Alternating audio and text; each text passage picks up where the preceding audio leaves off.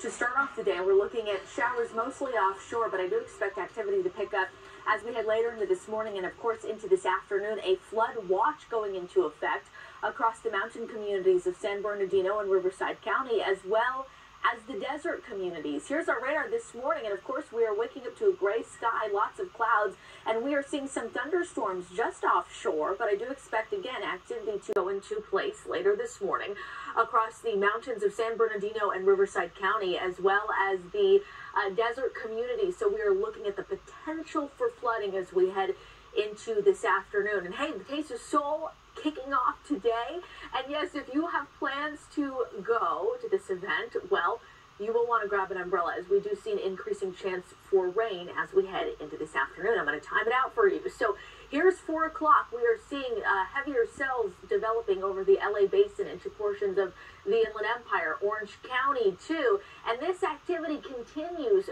through this evening, and then finally by the overnight hours will start to dry out. Here's 6:30 tomorrow morning, waking you up again. A lot of clouds to start the day, but more sunshine as we head into Sunday afternoon. Here's your 7-day forecast. So again, that best chance of storms will be as we head into this afternoon, but drying out heading into Sunday.